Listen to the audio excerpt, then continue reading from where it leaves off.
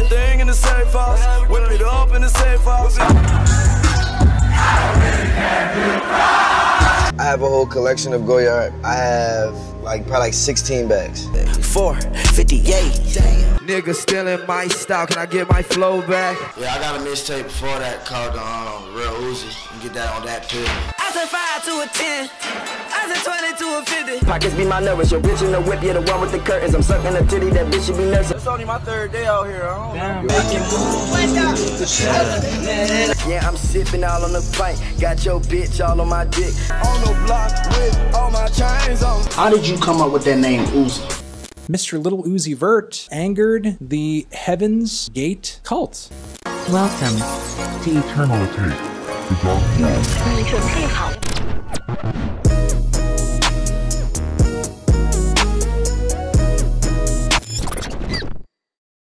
Uzi, not again.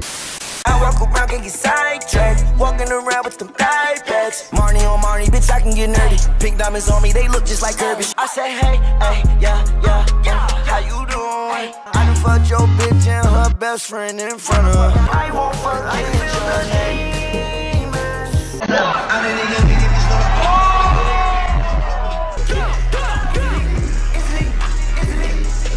I'm a P for motherfucking HE double hockey stick.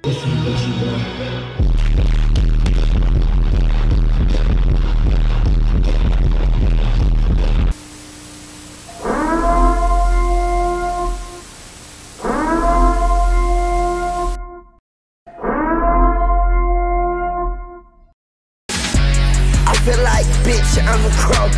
Whoa! Uzi. Go to the studio, y'all better pay them checks if y'all want to be on. I go to the studio, I go in there, they like what they hear, so they interested in working with me. I start working, it was from there. Shit just climbed. The Philly-born rapper Lil Uzi Vert's musical career, you can say began when he was in 10th grade, when one of his friends was releasing music that was popping amongst a school, and that boy Uzi said, nah bruh, I'm jealous fam, so he decided to make his own music. But to be honest, around this time, nothing really significant took place musically, other than this one music video he was featured in with this clique he was associated with called Steak Town, which Uzi left when he was 17. Codeine and lots of Sprite, got my body feeling alright. Got a loose bitch but that pussy tight. Yo, I'm sure a lot of people saw that and was like, damn, he gonna be the hottest in the game one day. Yeah, I doubt it, but we all gotta start from somewhere, right? Uzi's first song that he ever dropped was a freestyle on SoundCloud called In the Field. 40 Glock posted on the block, then my shorty pop when that 40 stop. You a cold rat, informant cop, and all we do is hit the op. That beat was actually used first by that boy Big Soulja, Young Draco, a few months before that, in a song called I'm Swaggin'. Swag. On swag, baby, swag on swag. Now keep in mind that isn't the first Uzi song ever made, but it's the oldest song by him that we have available to us, which was January of 2014. A month later, Uzi would drop his first project called Purple Thoughts Volume 1, which honestly doesn't really sound that different from the Uzi that we have today. Cartel. On top of me, jocking me, sucking me properly, actually sucking me sloppily. Bitch, get off my dick again, cause I'm making all this money, and this shit ain't nothing. You the type of nigga that probably tip a cop off. Miami nice, and I'm riding with the top off. Alright, I'm lying. It definitely sounds different. It's still hard though. Usually a lot of rappers' first mixtapes be straight booty cheeks, bruh. Doodoo meat. But this actually sounds tough. How did you come up with that name, Uzi? Alright, well my name, first of all, it was Vert, and that's short for vertical. And vertical jump is straight to the top, so I'm going straight to the top. But one day I was rapping, I was in my hood rapping, and some old head was like, damn, you rapping fast, rap like a machine gun, rapping like a Uzi. Like a Uzi. Like a Uzi. Okay. Exactly. Like I said, that's a confident name right there. Like you say, Uzi, you can spit fast and everything. Yo, why Uzi's head looks so big on his body though, bro? It looked like he used a cheat code from NFL Blitz or something. Nah, that's my guy. Not too long after that mixtape though, thanks to DJ Diamond Cuts playing his music all over Philly radio, it caught the attention of Don Cannon and DJ Drama, as they took him under their wing as their protege. In August of that year, Uzi would release his second project, The Real Uzi. Look what the fuck you done start. Got your bitch on me, she wanna goggle. Moving on to January of 2015, DJ Carnage would release the song What Do You Want with Uzi, Rich the Kid, and ASAP Ferg. This would be Uzi's first breakthrough hit, and it may not have been a commercial success, but it definitely blew him up in the underground scene, as it did millions on millions of streams on YouTube and SoundCloud. Let a nigga know. You get for the edge. In August of that year, he was actually a special guest on Fall Out Boy and Wiz Khalifa's Boys of Summer tour. A few months later, he would drop what a lot of Day One Uzi fans would consider to be one of his best projects, Love Is Rage.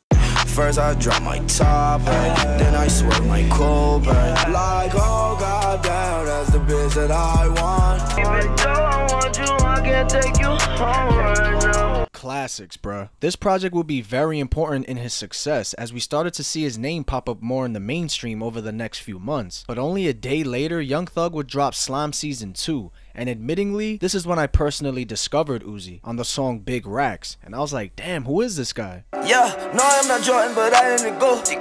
Diving away like a bull. It wasn't that long of a verse or anything, but it put thousands of eyes onto Uzi, as it did for me, and I started checking out all of his music.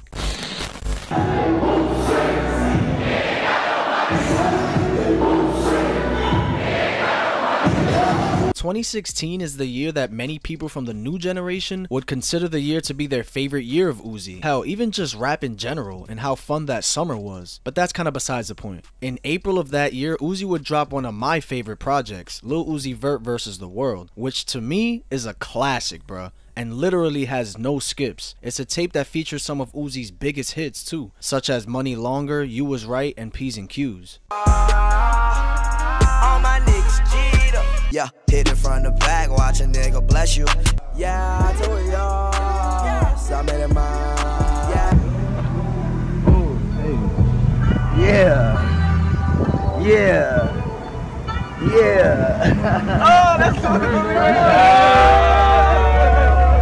It's still important to mention though that despite Uzi being white hot at this point, he still didn't have a mainstream single in terms of the charts. Not until he was featured on Wiz Khalifa's song Pull Up, which ended up going gold that summer. When I'm in LA, battle to the flow, man. And just a month after this, Uzi would be announced as a XXL freshman. And the fact that, look, you gotta remember that back then, that freshman list caused so much controversy, bro, within the hip-hop community, as it had old school hip-hop fans trashing it like crazy, while the newer generation was praising it like crazy, as this new wave of hip-hop just came swarming in. And still to this day, I believe it's the most viewed cypher out of any of the XXL freshman cyphers. Hey, tell that little bitch it is nothing. Hey, hit that bit right from the back, she got turkey. I knock out that bit like it's stuffing. Okay. This list helped Uzi's buzz skyrocket even more, as Money Longer entered in the Billboard Hot 100 in July of that year. And man, do I miss these times, bro. I remember when Uzi posted this snippet on his Instagram.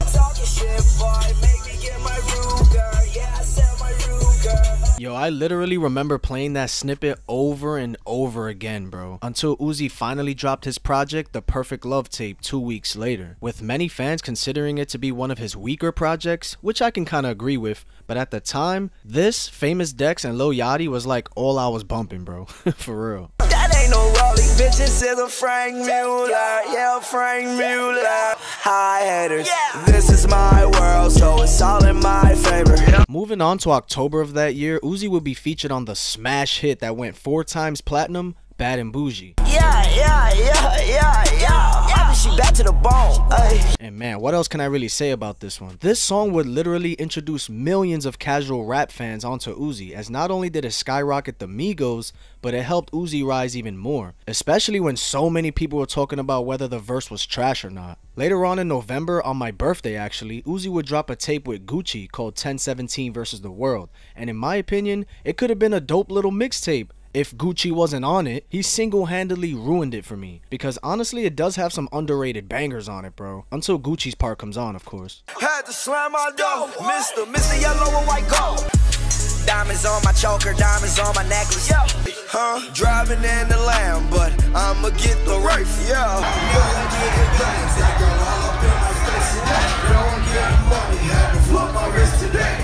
In February of 2017, Uzi would drop a little EP out of nowhere called Love Is Rage 1.5, which included the soon-to-be hit that will change Uzi forever, EXO Tour Life. Push me to the edge, all my friends are dead. push me to the edge. So much water on my neck, my needle go to some. I don't go nowhere without my ruler. EP on the ruler, yeah, ruler. The song XO Tour Life was undeniably a hit and ended up peaking at number 7 on the Billboard 100 and go platinum 6 times over, and finally thrusted Uzi to the top of the new wave. And after months and months of anticipation and teasing, Uzi finally released his debut album, Love Is Rage 2, selling 135 copies first week, and ended up spawning 2 more hits, The Way Life Goes and Sauce It Up. I know it hurts sometimes, but you'll get over it. Honestly, I love most of the songs on the tape, but my favorite probably has to go to 20 Minutes. The instrumental on that is just, I don't know, it just makes me levitate or some shit.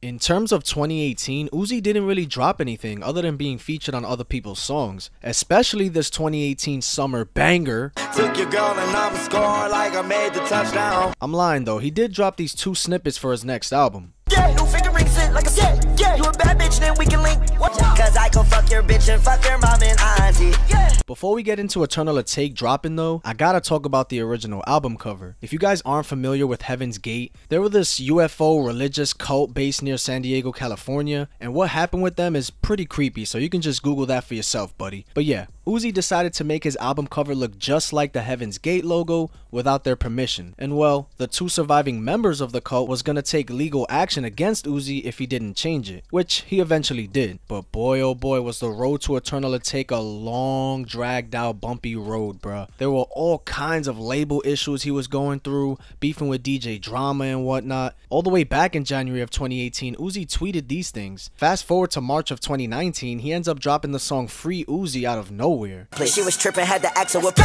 take. I can make your little bitch just wanna percolate. Which I thought was alright. He then ends up signing with Rock Nation for management. Then 2 days later, he ends up renegotiating his label contract and ends up releasing 2 more tracks. That's a Rack and Sanguine Paradise. Fuck from the back, hit her once, that's a wrap. Got different color on my diamond. Bruh, honestly, those songs are amazing, and they were both my jams in the summer of 2019. But hold up, in May of that year at Rolling Loud, this boy Uzi talking about, man, last night I just dropped my album, or some shit like that. Oh no, he was like, last night I just finished the last song on my album. Yeah, okay, bye. Alright, fuck all that. Okay. The other night, I finished the last song to the album. Really? It's lit. I said, y'all ready for my album? Yes, boy. Where's that? Okay, bye. Boy. Everybody was expecting him to drop it around the spring of 2019. But of course, you know, not everything happens the way you want it to. But fast forward to the end of 2019, we got our hopes up, bruh, when Uzi dropped Futsal Shuffle, peaking at number 5 on the Billboard charts. Whoa, stop that. Told a fun nigga just drop that. And that's when I knew, like, okay, now we really about to get the ball rolling on this tape. In February of 2020, this boy Uzi said on live Eternal Take in 2 weeks. Yeah, okay, I did not believe it for one bit. You know how many times he said that, or said Eternal Take is not even dropping? So I honestly didn't really believe it. But then 2 days later, he dropped one of my favorite Uzi songs, I don't care bruh, the song That Way. You know, Uzi was talking about he want to treat 2020 like 2016, so I felt like That Way definitely gave me those vibes for sure. And then 2 days later, Uzi dropped this on his channel, so you know it's real. And what was cool was that Uzi was letting the fans choose which album cover to choose from, and it ended up being this one. On March 6, 2020, Eternal Take finally arrived, bruh. I came in with a new 40 Glock. Fuck on your bitch, make that hoe want a milli rock. She got me acting all sad, damn. Everything bad, damn. You see me everywhere you look, no you can't hide or run. Yeah, that was, yeah. To a lot of positive reviews, selling 288,000 copies first week, and earning the #1 spot on the Billboard Hot 100. It stayed at #1 for another week, selling another 247,000 copies. The reason for that though is because he decided to drop a whole nother mixtape, attaching it to Eternal Take, calling it a deluxe, which was titled Lil Uzi Vert vs. the World 2. Oh, you scared, huh? oh you pussy. I'ma make sure they remember me, cause I walk around without the enemies. He say that he tough, then that boy gotta show me. In my opinion though, if Uzi would have just held on to Lil Uzi Vert versus the World 2 and waited to drop that as if it was its own separate tape, months or even a year down the line, I feel like people would praise it a lot more and not just look at it as EA's deluxe. You feel me? It honestly deserves to be a standalone piece of art to me, not attached to EA, but hey, that's just me. Eternal Take and the Deluxe are both fire and are both at the top of my list of Uzi projects. What's mad funny though is that we know him and Rich the Kid have been beefing for a while or whatever, right? So this guy Uzi really decided to drop his Deluxe tape the same day as Rich the Kid's Boss Man tape, knowing damn well no one listening to that shit, bro. Also, I know this is randomly placed in the video, but it's important to note that Uzi is heavily inspired by Marilyn Manson, which has always made people speculate whether Uzi is a devil worshiper or not, because Marilyn is like the biggest Satanist there is. That's really up to you to decide though, but with all his satanic imagery and shit, I don't know, I wouldn't be surprised. I'm just here for the music, fam. Whoa.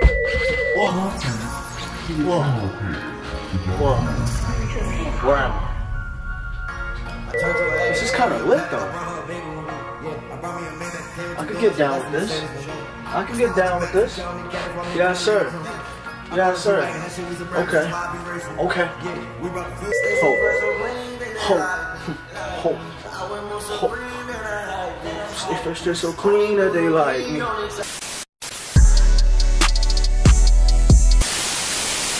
Yeah, it's your boy Lil Uzi. I just dropped the pink tape. Yeah, I just dropped the pink tape.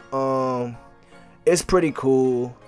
You know, some people may not like the rock songs, but shit, I try to be different. You know I'm from Philly, so you know how we do it. I'm Philly, you know in Philly we you know, I'm like 4 feet, but you know when I stand on the pink tape, yeah, I'm like, you know, like 10 feet tall.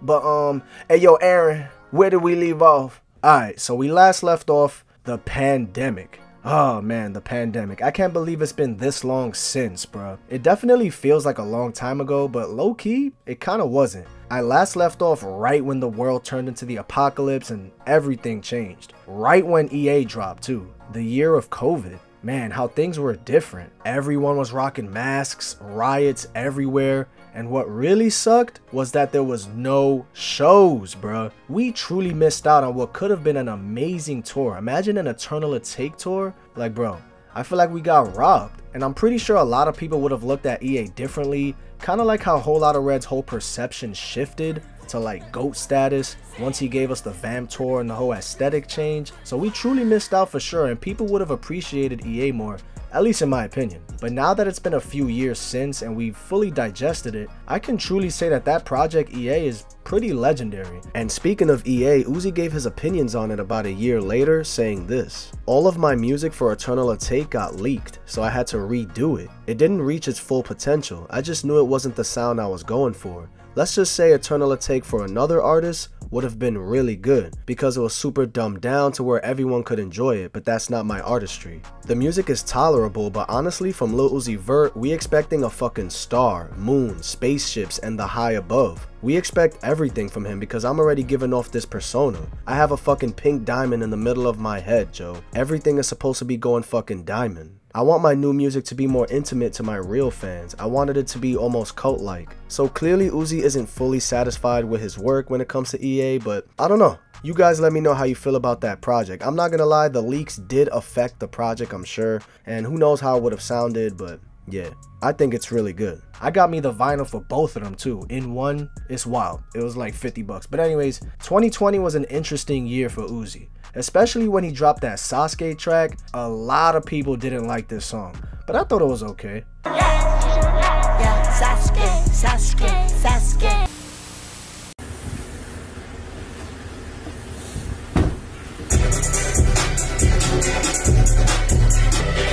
That's different. But that one I did for this, I just moonwalked on it. I just moonwalked on it.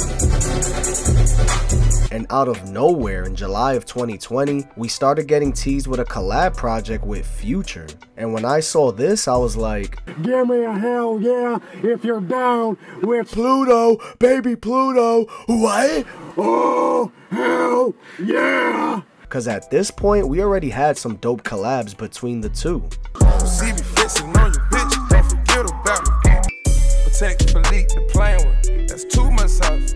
I'ma make sure they remember me, cause I walk around without enemies. That mean it was all bad. I think I'm better off leaving it. Matter of fact, I'ma let my boy Chef03, which you should subscribe to by the way, give his take on this whole album. Hey, it's Chef03, and I wanted to start by thanking It's Aaron Speaking for having me as a guest on this video. I'm a fan of his channel, so this is pretty cool, and hopefully this segment will give you a preview of what my content is like as well. Both Lil Uzi Vert and Future cleared their Instagram pages on July 21st, 2020, and proceeded to upload a visual teaser to YouTube to announce an upcoming project titled Pluto and Baby Pluto. Then, on Uzi's 26th birthday, July 31st, 2020, the duo released 2 joint songs titled Paddock and Over Your Head. Initially, neither of these tracks were included on the album's release, but they were later tied in with the deluxe edition. But we'll get to that later. Then, on September 22nd, we got another teaser for the project, when a video featuring the 2 rappers playing soccer with several women was uploaded. Then on November 11th, both artists officially announced the joint project on their social media with another launch video. It showed the 2 rappers discussing if they should leave Earth for another planet. World over. We gotta go to another planet. The next day, on November 12th, the cover art and track list were revealed, tying in the theme of outer space for the album. Then the next day, on the 13th, Lil Uzi Vert, aka Baby Pluto, and Future, aka Pluto, released the 16-track collaborative album titled Pluto and Baby Pluto. They didn't waste any time when it came to releasing the deluxe version of the album, because they put it out on November 17th, just 4 days after the initial release. This project felt like a victory lap for the 2 artists who had both released albums earlier in 2020. It was fun, lighthearted, and had some absolute bangers on it, with my personal favorites being Marnie on Me, $1 Million Play, Baby Sasuke, because I like Naruto, and Heart in Pieces. However, that's not to say that the album didn't have its shortcomings. I really enjoy music from both Uzi and Future, so I was pumped for this album. But I believe the main issue with this album came from both of their styles being so similar that they almost started to cancel each other out with their lack of contrast. A great collab project for me is similar to the perfect snack. 2 awesome flavors that aren't the same taste profile, but when they're combined, they make the perfect harmony. Like the sweet and salty pairing of caramel and sea salt, or having a cool glass of milk to go with your chocolate chip cookies. When listening the full way through this project, especially with the deluxe, it feels like you're just eating a pile of chocolate chip cookies that taste delicious, but even just a sip of milk, or in this case, contrast to the melodic rapping with a little stylistic separation, would make the experience much more enjoyable. But regardless, the album was a hit and peaked at the number 2 spot on the US Billboard 200 chart. Even though the project can come across as one-dimensional at certain times, I think we're very fortunate to get a full-length album with both legends, Future and Lil Uzi Vert, or Pluto and Baby Pluto. You already know, fam. I do gotta say, I don't know. Low-key, I feel him on the contrast thing with Uzi and Future, but to me, that tape only got like maybe 3 to 4 skips. That whole entire collab with the deluxe and all that is probably my favorite collab tape of all time, really. Like when they dropped those singles Paddock and Over Your Head, Paddock is super underrated to me, fam. But to me, the best song, and yo, bruh, this is probably the most underrated Uzi / Future song, and that's Moment of Clarity. Moment of clarity, I'm straight off the yacht. Up in my currency, I'm taking your spot. Bruh, the beat alongside the melody and extremely catchy hook by Future, and the performances from both of them is just top tier. The album spawned 2 hits after it was released, with Drankin' and Smokin', and that's it. I didn't fuck with Kiki and Lily and Nene. Coops on coops, top the top of the Rolls Royce truck, you know it's gonna be over. That's it. Yo, Future with his veins coming out on the side, like you could just feel the passion, bro. Like, That's It is a way better track than Drankin' and Smokin' to me, but you know, that's all opinion. But yeah, Baby Sasuke, TikTok, like there's just way too many good songs on here. Baby Sasuke, yeah, not Naruto, yeah. I'm trying to crit neck on her big neck. My nigga selling crit neck for the stick neck. Oh yeah, and Because of You, that's an amazing track. You the only one And towards the end of the year, Uzi would be featured on a song from a buzzing new rapper from Philly who goes by the name Pop Hunter. I'm off at 80, I'm up, I don't got no time to relate. I didn't put dick in your slut and ask with a condom, okay. They actually had like 5 songs already done according to him, but something would pop up online that would make Uzi want his feature to be completely taken off. So Pop Hunter's song Adderall Corvette Corvette really started taking off on TikTok. They were like, Pop, why you all like that? Why you talk like that? Why you all like that? And then just a month later, Uzi would hop on the remix on a free feature just to show love to a fellow Philly artist. But this would pretty much be the last time we hear about him. He ended up dropping a mixtape on Christmas of 2020 with another song featuring Uzi called Takeoff. All white diamonds, I don't even know the clan. Bitch gave me the top and she made my toes hand. But literally just days after this was released, some paperwork with the police surfaced online showing that when Pop Hunter was just 14 years old, he witnessed a murder and he fully cooperated with the police and told them everything that he knew. I mean, technically, by definition, yeah, he snitched. But I mean, he saw someone die right in front of him at 14 years old, bruh. But in the rap game, I guess at any age,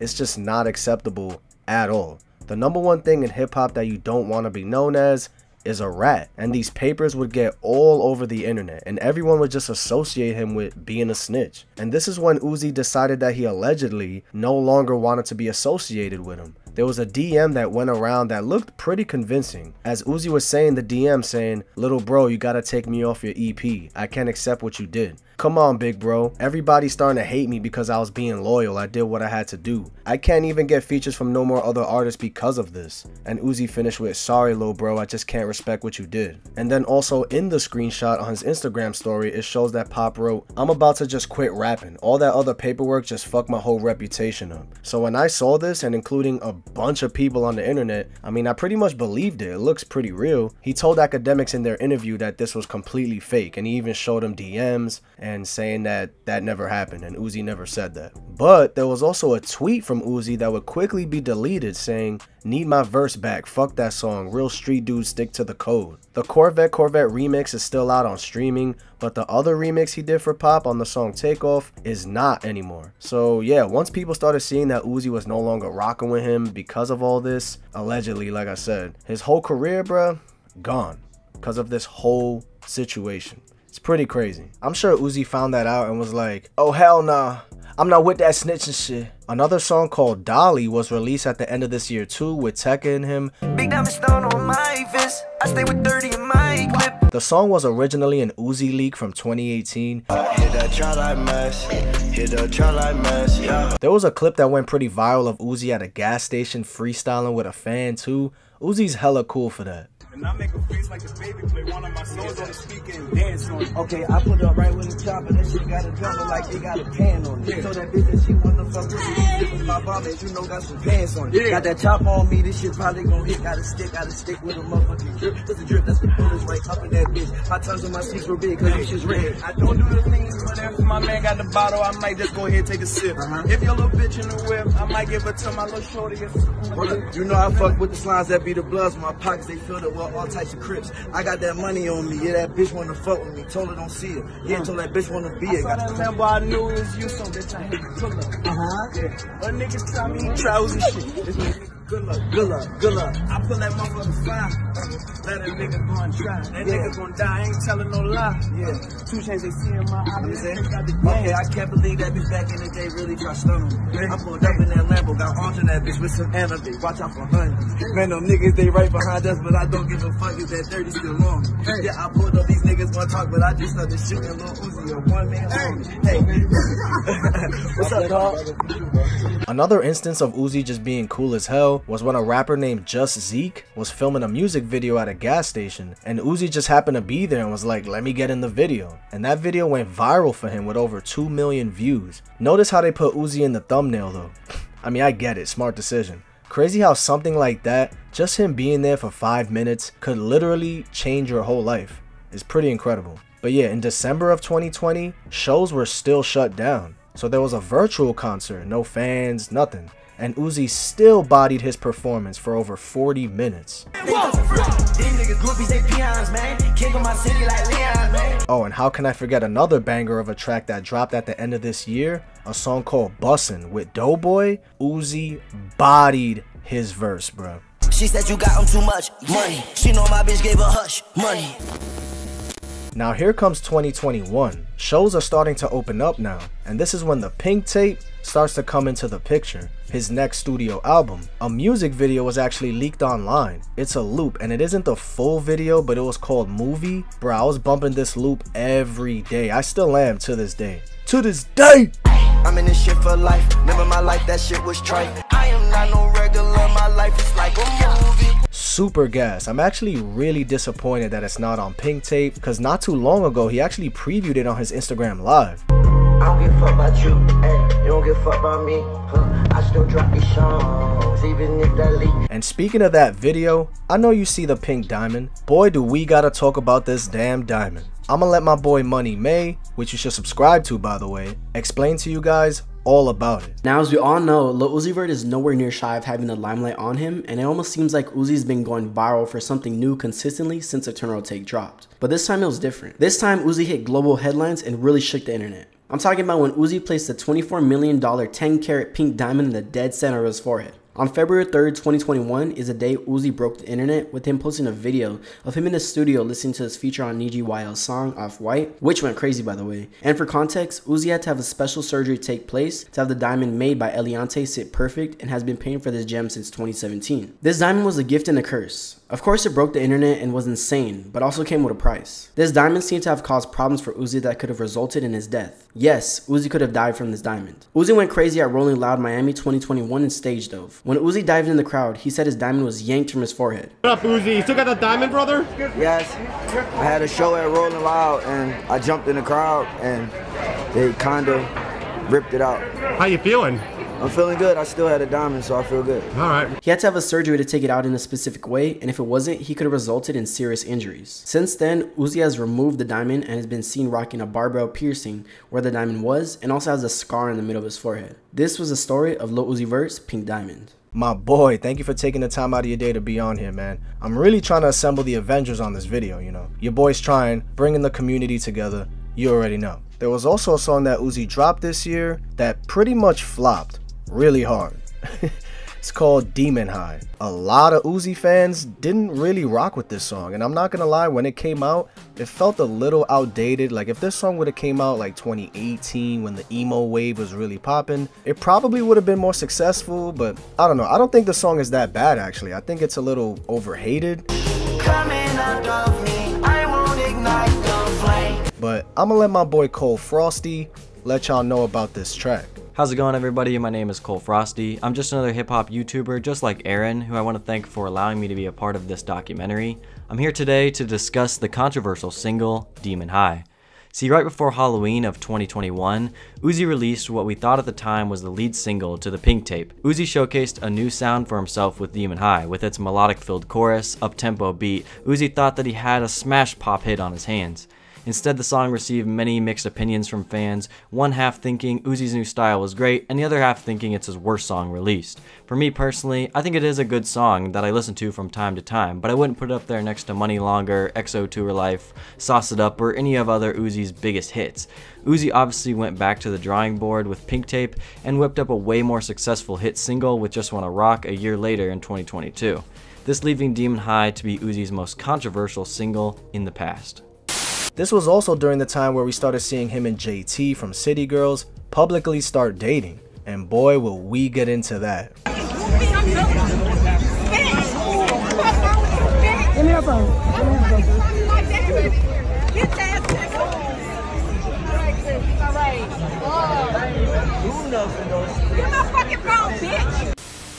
where are we going right now? Diamond District. What's in the Diamond District? Diamonds.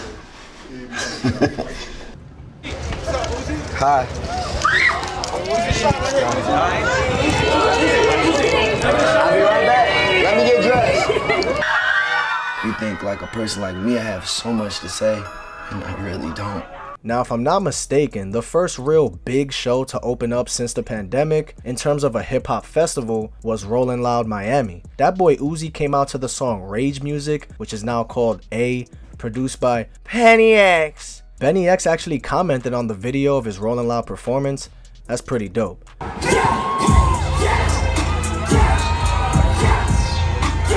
I didn't go to Rollin' Loud Miami 2021, but I did go to Rollin' Loud New York 2021, and he came out to a bunch of different songs like 200 My Dash. I forgot the name of this other song, but he also did A as well, bro. Craziness. 1, 2, 3, 10.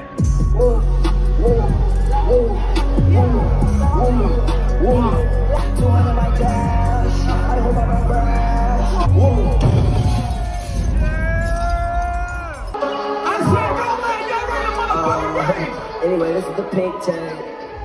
You already know we rockin'. I got check, baby. I need to run away.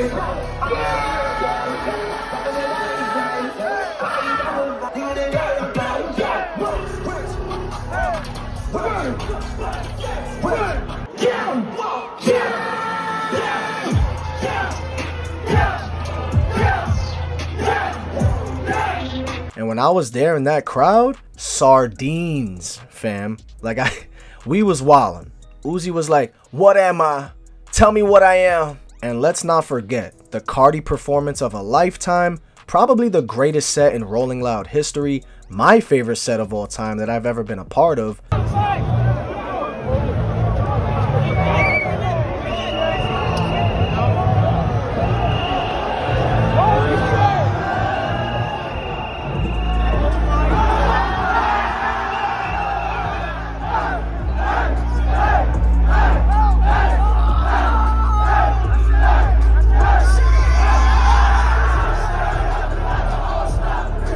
Crazy thing is, bro, I had no idea that Cardi even brought Uzi out during it. It wasn't until I got home, my cousin texted me like, boy, you witnessed history. I'm like, what you mean? I mean, I know the performance was amazing, but what do you mean? He's like, bruh, him and Uzi on stage. I'm like, what?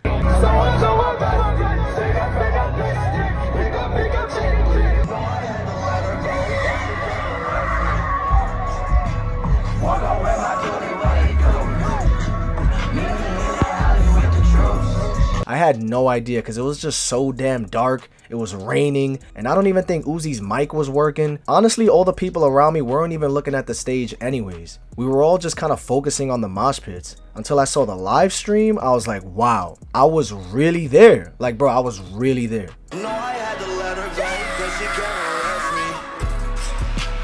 Legendary, especially when they hugged. Oh man, come on, fire.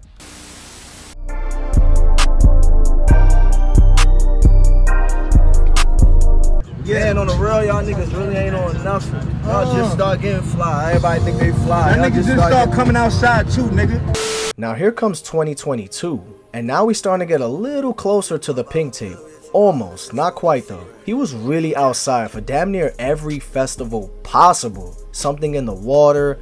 I'm not gonna lie. Music was a little bit different around that time, and different in a good way. That was like my only competition. Every time I dropped, he dropped, or every time he dropped, I dropped. And he either go #1 or I go #1. Either way it was gonna go, one of us was gonna turn it up. So I think you should play some XXX shit.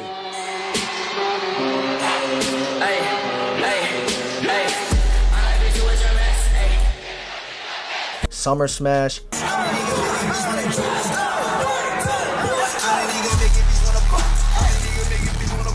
Wireless.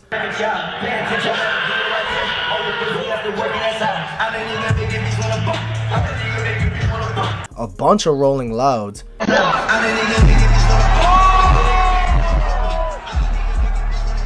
Made in America, and probably more that I'm missing. And it's kind of crazy to me how during this time, there was a narrative floating around the internet saying how Uzi is falling off. He doesn't have that star power anymore. He's not what he used to be, this and that.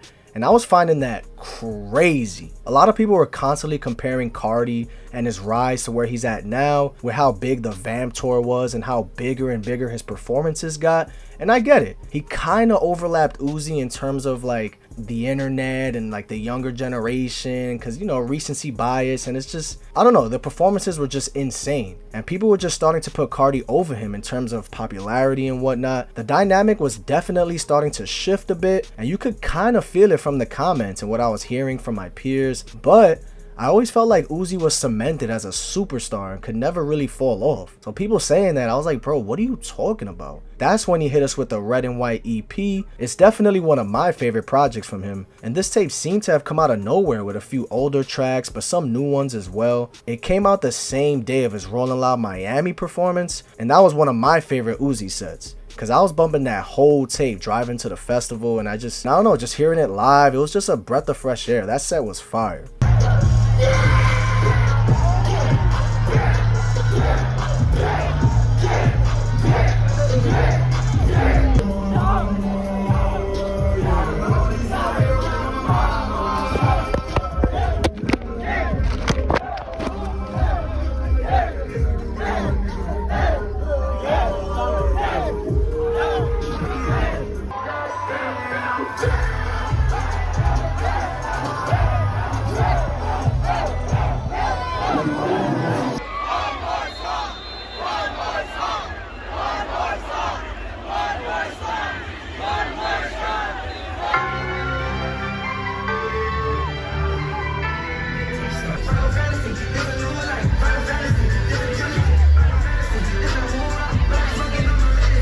Final Fantasy to me is one of the most fire theatrical songs to play, especially when you want to end a set. Like, that's just a great send-off track. And in terms of the falling off narrative, well, we'll get into that when it comes to a certain song that would release that would potentially become arguably his biggest hit yet.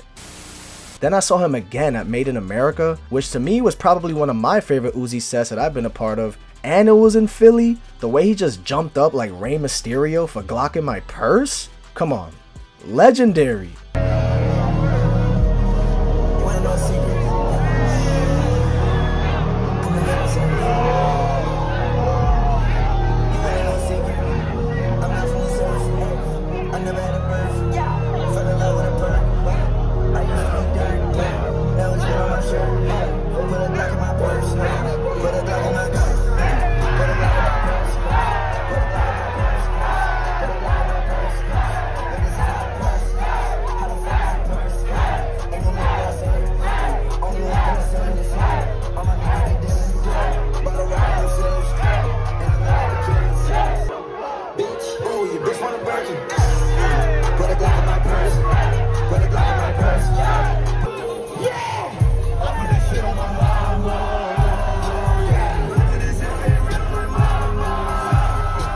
With that big ass mohawk, like what is going on here? Then I saw him again at Rollin' Loud New York 2022.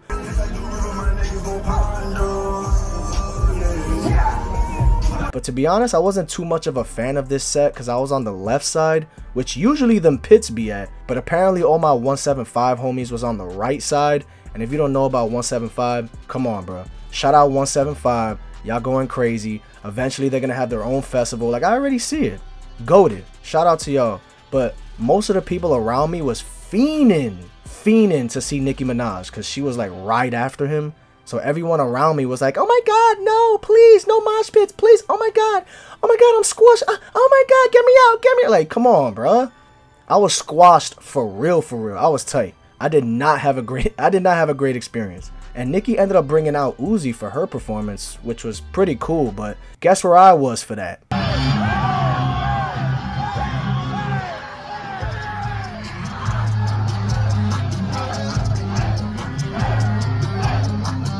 Yeah, she was performing at the same time as Cardi. It's not happening, Chief. Sorry, Barbs. But like I said before, in terms of that narrative where Uzi was falling off, when Uzi would drop probably his biggest song of all time, in Just Wanna Rock. That song to me is what he tried doing with Futsal Shuffle, but he kind of failed to do it. Like, Futsal Shuffle had a dope video, amazing beat, but I don't know, I feel like the dance was a lot more complicated, but Just Wanna Rock is a lot more simple. I feel like it's more catchy. I'm gonna let the impact of this song be known by none other than that boy Hello Yassine. Take it away, my boy. Just Wanna Rock is arguably Lil Uzi Vert's biggest song of all time. And just like the biggest hit before this, EXO Tour Life, it was almost accidental. EXO Tour Life was released as part of Love Is Rage 1.5, which was a loose pack of singles, I believe 3 of them, released only on SoundCloud. But the song took off so quickly, in an organic manner, that they would later turn it into a single and put the commercial push behind it. It would peak at number 7 on the Hot 100, sitting on the charts for 34 weeks. Even more surprisingly though is, Just Wanna Rock, the song started off as a leak. Intentional or not, I don't know for sure, but it skyrocketed on TikTok. It makes sense though. This doesn't sound like what an artist who was trying to come up with a hit would make. It sounded like Uzi was having fun in the studio, experimenting and vibing out. But after the hundreds of millions of views the sound was getting on TikTok, it was time to finally release it. And this release was massive. The full song would drop, and soon after a music video was recorded in New York City that would consist of many different popular internet figures, the biggest being Kai Cenat.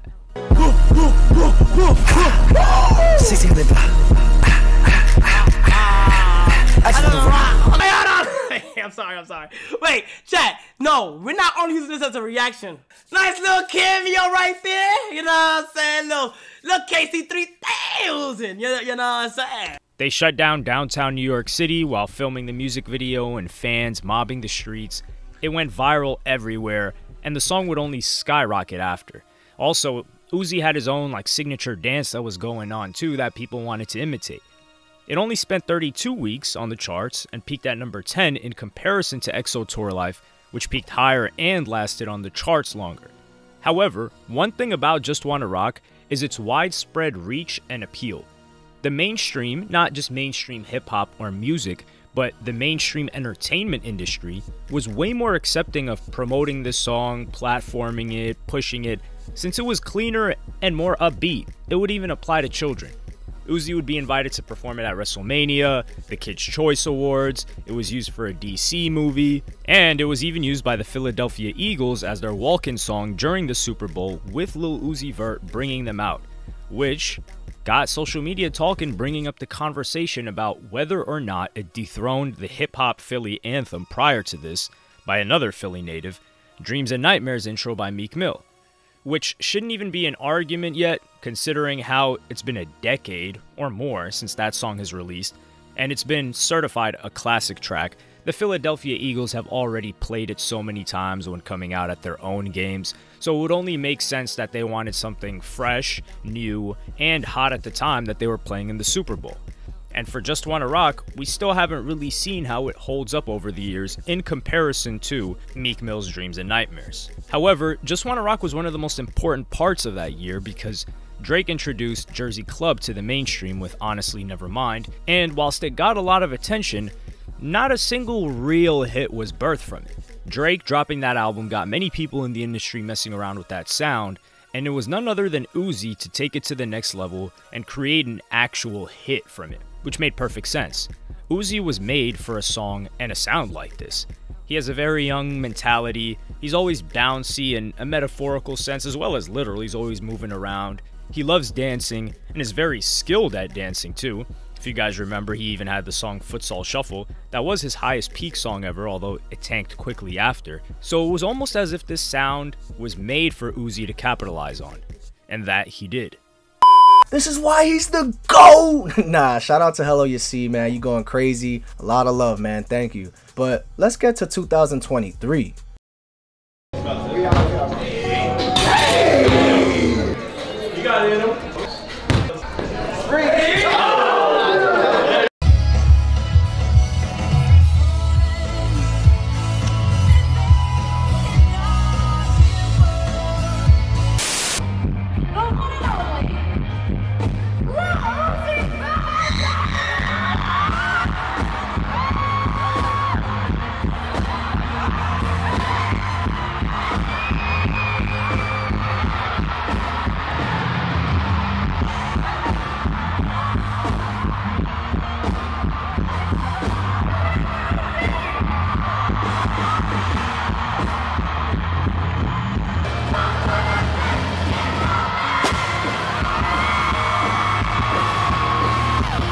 Oh yeah, and I forgot to mention, Uzi was rocking with Yee a lot this year, bro.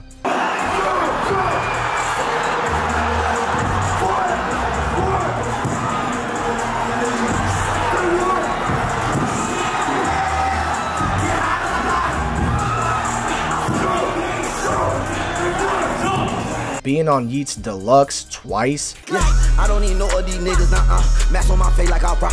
Yeah, cop on me over, sight, nigga, I fled. Let on my waist, yeah, I stay with that lady. I'm sure they got a shit ton of tracks together, bro. You know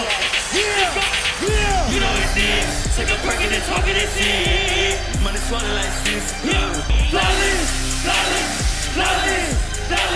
And Uzi at this point is riding the wave of Just Wanna Rock, going crazy still. This song was and still is massive at the time of this recording, even performing it at Jimmy Fallon. But there will be another song that will go pretty viral for Uzi this year, which has quite some controversy behind it, along with another leak that's a grail with some controversy behind it as well. I'ma let my man 1111, which you should subscribe to by the way, explain all about this.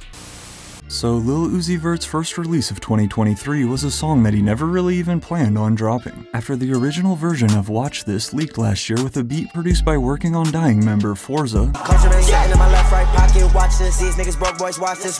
And remember that name for a second? A few months later, producer Arizona Tears would remix the track with a new plug-and beat type of beat.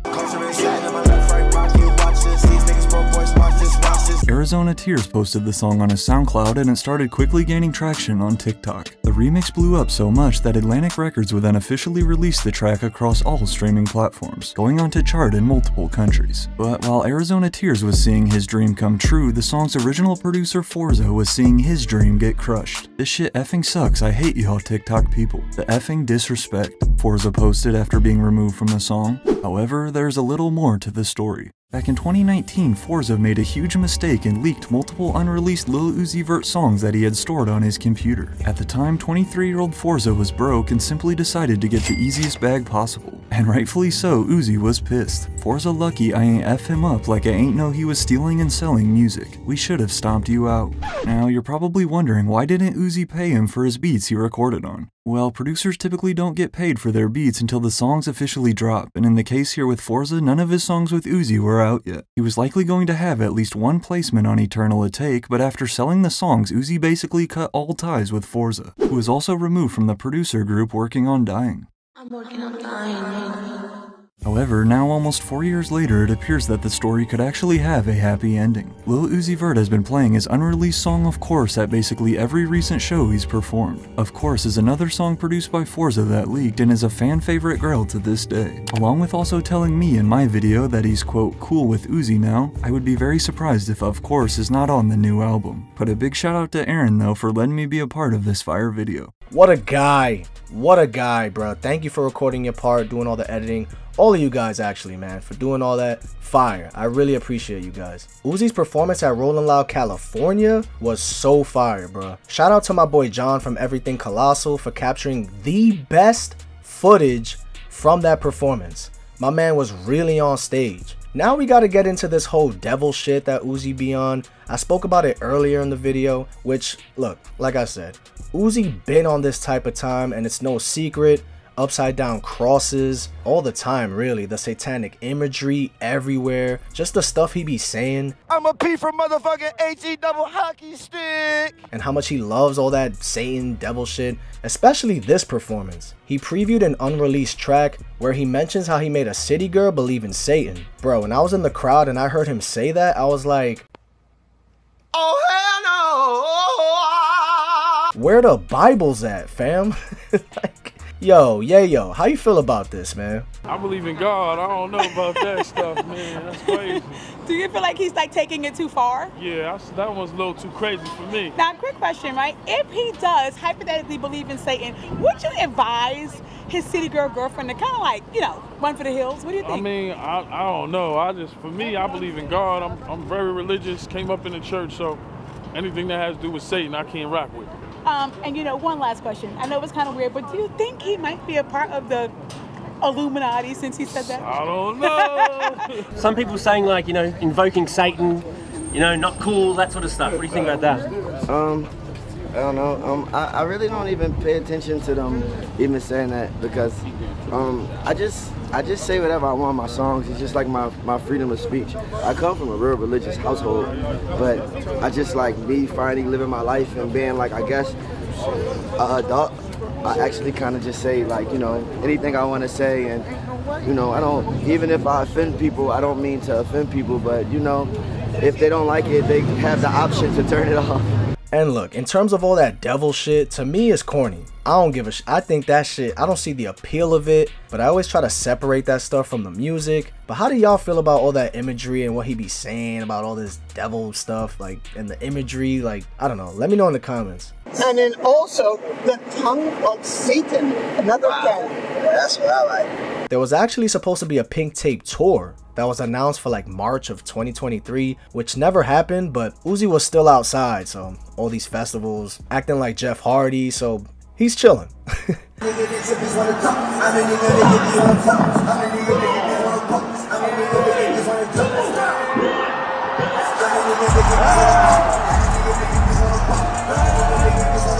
I mean, when you weigh like 100 pounds soaking wet, I guess you could get away with constantly doing that, but nah, these flips are insane for real. And everyone was smacking his ass like, y'all wildin'. I ain't gonna lie, but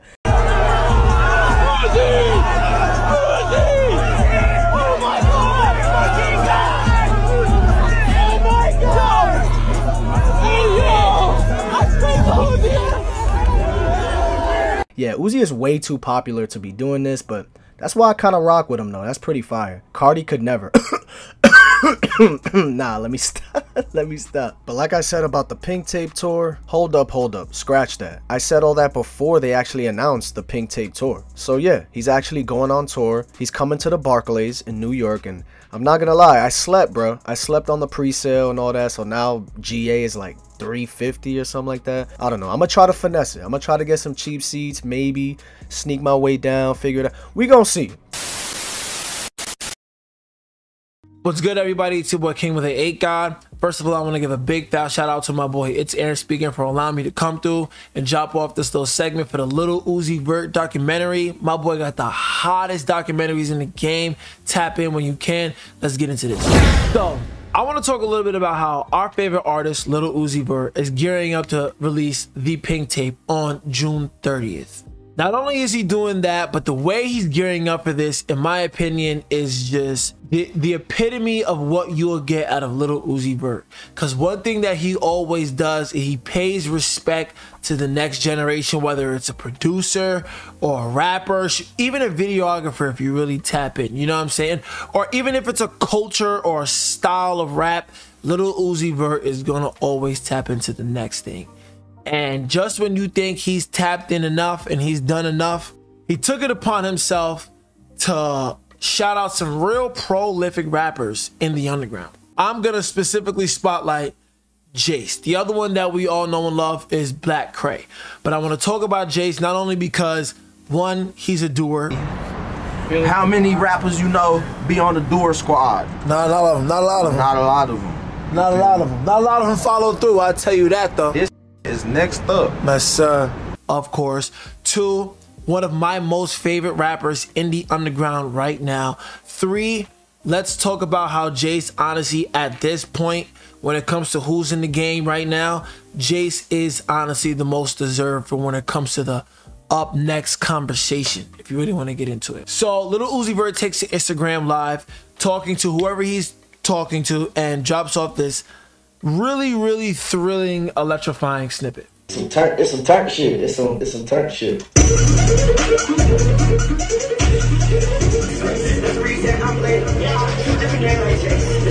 So the people who caught on, Lil Uzi Vert in that song said 2 different names like Jace.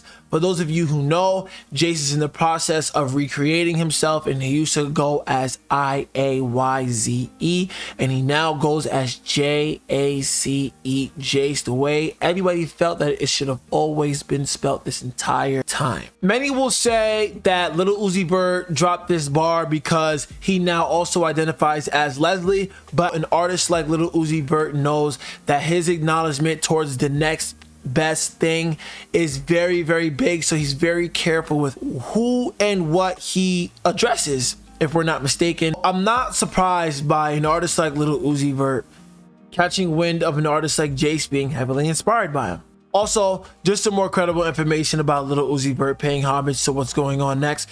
This snippet here was in fact produced by the one and only Ken Carson. So I think it's just an amazing thing to see. Lil Uzi Vert took it upon himself to finally announce the Pink Tape, and he just did it in a very exciting way, just out of nowhere on live.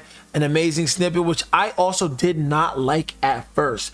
Then I got the chance to listen to it with some good quality speakers, heard it a few times. Also, what got me to like it was as soon as I found out that he shouted out Jace, I was just like, wow. I can't wait for you guys to see what Jace has to offer to the world next. Can't wait to hear the Pink Tape. Shout out Lil Uzi Vert for just being Uzi, man. Hopefully he comes over and taps to on my boy It's Aaron speaking. But until then, it's your boy 8God. This is that Lil Uzi Vert documentary. Shout out my boy It's Aaron speaking. Holla. And finally, all the Pink Tape release date rumors would finally come to an end when he would officially drop the trailer for the project on his Instagram. It's a pretty lengthy one too, with amazing, and I mean amazing, animation and effects. He even did his own stunts. I'm sure the budget was crazy on this one. Whoa!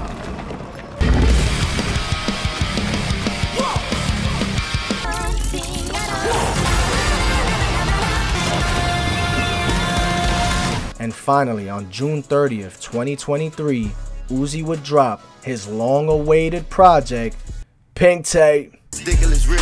I got a ridiculous bitch. My say six. Niggas be forgetting. Goddamn, Uzi can rap for real, bro. Yeah. I got Charles the White. Nails and wear dresses. How you gonna talk about something, nigga? Thank you. Charles the White made it on the album. Ain't no way. That's when I took that bitch in Noble.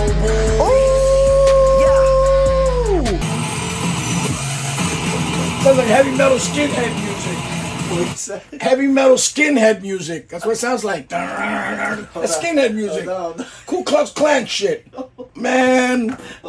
Yeah. They're desecrating the American flag with that shit. Ain't no Jimi Hendrix here. That's all gobble. It's all gobble now. It's like you take words, you put it in a bottle, and you shake it. Like a milkshake. Yeah. Yeah, you can't make nothing of it. Is he vomiting? Yeah. The fuck is that? In the trash with the other three. What? Very talented. All the talent I got, I never got this fame. Look at this piece of shit. Look at this. Can I get an interpreter here, please? Oh man, what a waste of my time. Oh, and that boy Uzi starting his own label?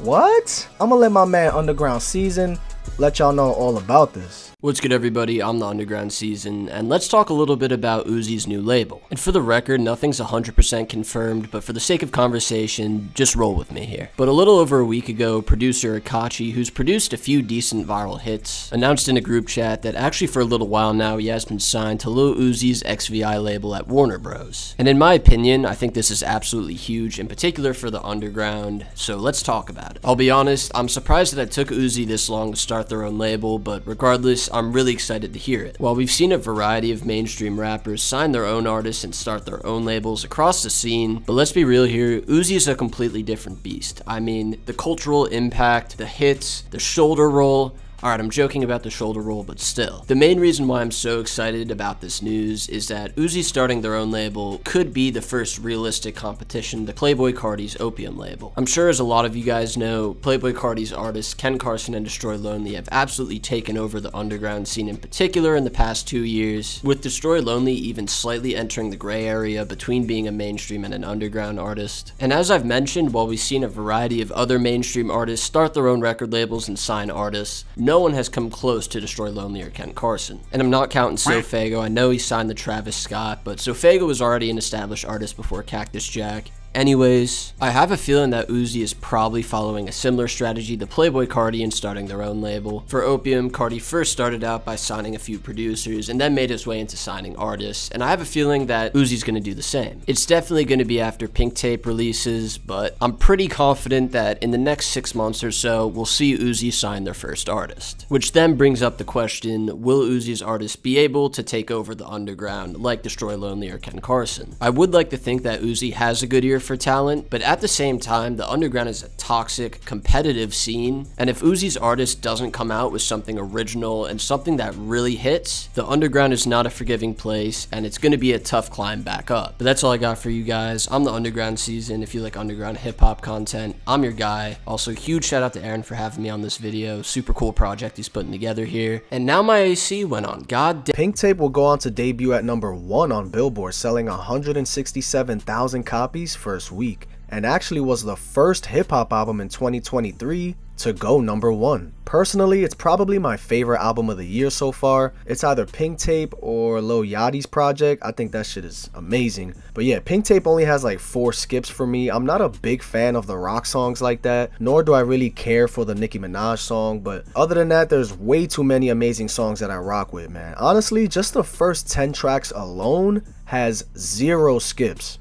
None. These tracks alone to me was a better first listen than it was for EA, in my opinion. I still love EA though, but I think Pink Tape is probably better. I think if I had to choose my top 5 favorite tracks, man, that's tough. I'd probably go with Died and Came Back. That's probably my favorite. Yeah, I thought that you was what's up with that? Him dissing Roddy Ricch is too fire on here too.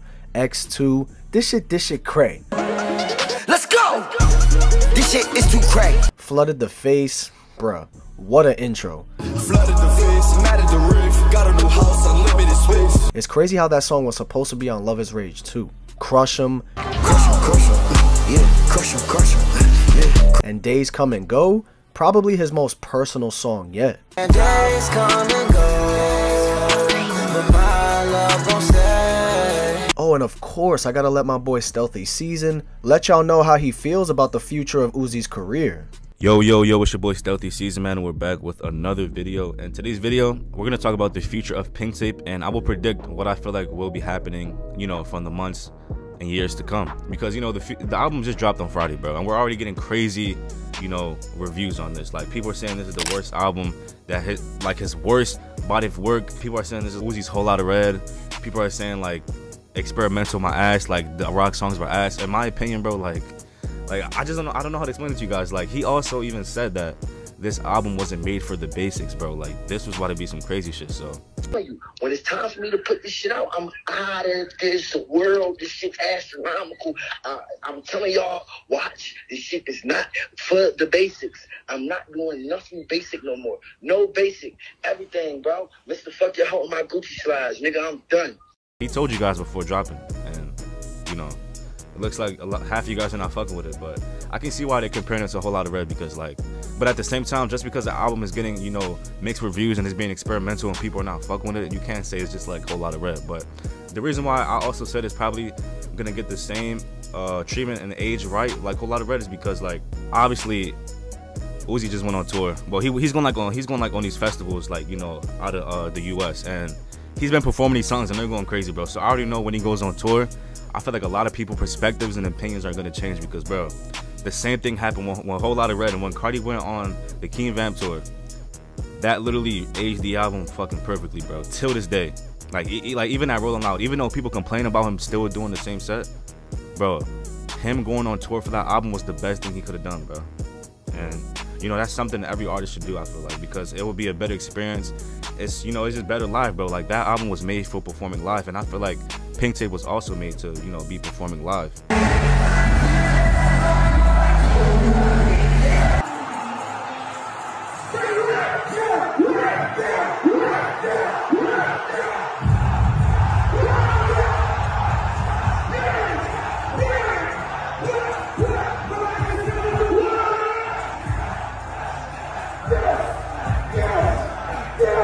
And just like that, bro, He goes to perform the album a day after it dropping, and he's already going fucking crazy, bro. Like, and this tweet right here just proves my whole point of the video. Like, now people are fucking with it after hearing it live. So watch how everybody's perspective and opinions are gonna change when they get their chance to hear this live, bro. I'm telling you, bro. And that's really all I gotta say for this video, man. And last but not least, I gotta let my boy Mwell. Aaron speaks, you listen. Let's go. Let y'all know how he feels about Uzi in general and what he means to him. Yo, what up? It's your boy Mwell. My boy Aaron speaking told me to send him a video of what Lil Uzi Vert means to me. Bro, what? Lil Uzi is culturally one of the most important figures, like, of our generation. It's not even even outside of the music shit, I'm talking about the culture and what he means to the youth, what he means to the people, bro. He's really the people's champ. And I feel like that's something that's not really talked about enough is, you know, just who he is as a person too, because he gives off this energy that he will always be a kid at heart. Like me, like I'm always going to be a kid at heart. And that's something I've always resonated with Uzi. I'm just trying to give off the same energy he does. Because Uzi is never on some negative shit. Like if you see Uzi, you know, on video or just, you know, anything you see of him on social media, like it's usually like a good, you know, positive vibe. And that's something I'm trying to emulate. And like I said too, like we're both kids at heart, and I feel like that's something that we should all have inside of us, man, because we're all just some kids trying to have a good time. But I mean, even outside of that, obviously he's one of Uzi's one of the biggest staples in rap, like ever. But for real, the best part about Uzi is that he's always being himself, and he doesn't give a fuck about what anyone says. Like no matter what, people online are always saying like, oh, like he's too old to be acting like this, or he's acting too goofy, he's whatever, bro. Like he's always being himself, and he's always pushing others to embrace being themselves. So that's the message I'm trying to push too. He will always inspire me in that way. And honestly, music is just the enhancement to what he already is. But yeah, shout out Uzi. Pink Tape was fucking amazing. When he goes on tour for that album, bro, cause honestly, if y'all really think about it, Uzi was robbed of an Eternal A Take tour because of COVID. So I'm excited for this album to do well over time because of how good it's gonna be when he performs it. So shout out Uzi, and shout out to Aaron speaking too, man. One of the hardest working people in this fucking industry, in this fucking game. Aaron speaking. When Aaron speaks, you listen. Shout out Aaron. I fuck with you, bro. I love you, dog. Appreciate you always. Love you. Hey, you the people's champ too, bro. Don't forget, man. The work ethic you have is insane. Fucking crazy, we mosh pitting. We remember Ken Carson, Uzi, bro. Everything happened, bro. If you're scared, get the fuck out!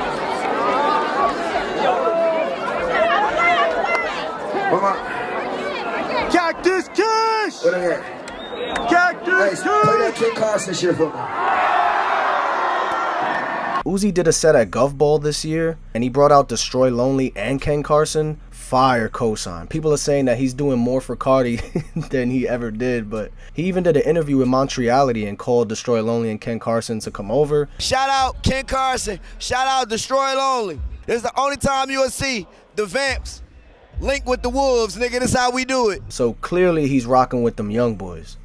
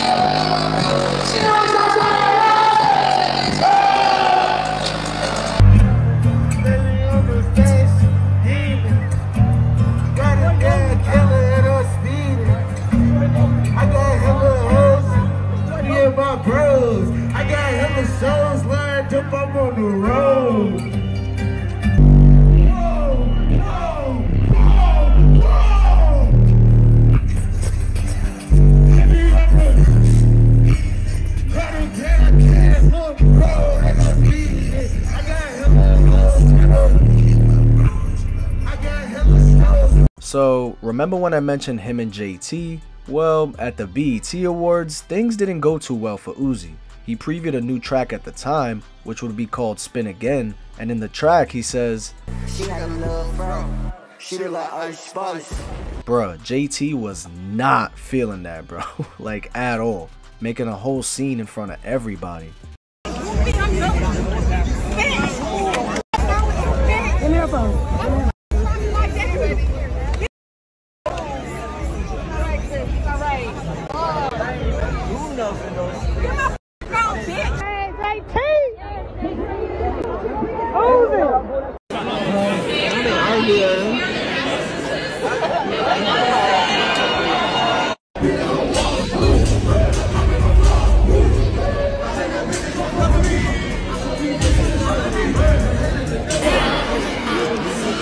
But yeah, enough of the gossip. Not too long after Pink Tape dropped, I think it was just like a day or two after, he ends up putting Love Is Rage 3 in his story and his bio. Like, what?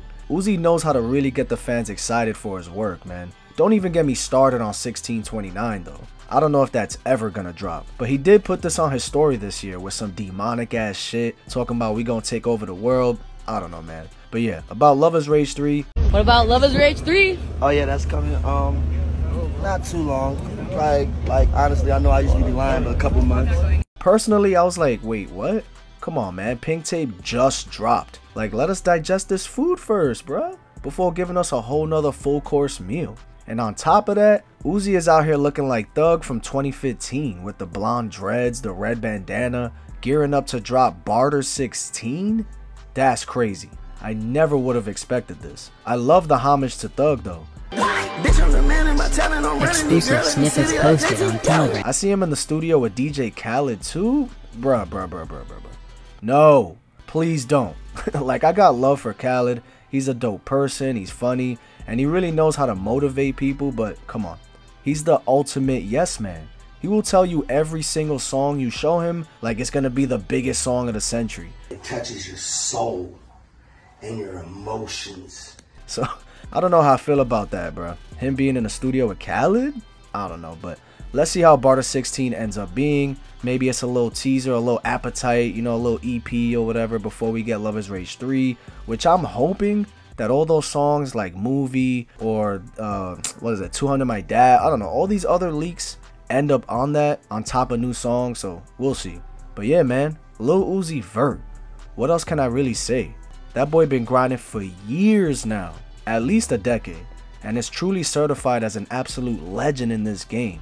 When he first came out, a lot of old heads wasn't rocking with him. It was weird, it was new, it was different, and now it's like, you gotta respect it. You gotta respect it, man.